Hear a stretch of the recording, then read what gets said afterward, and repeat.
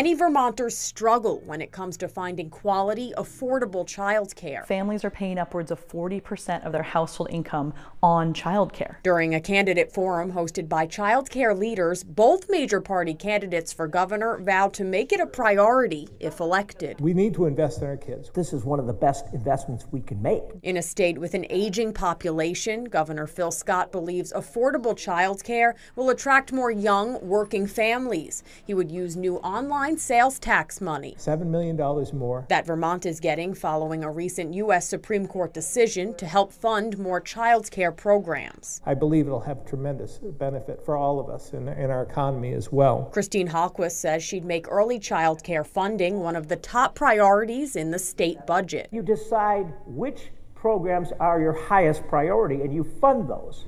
And when you do that, you may sacrifice some of your lower priority funding goals.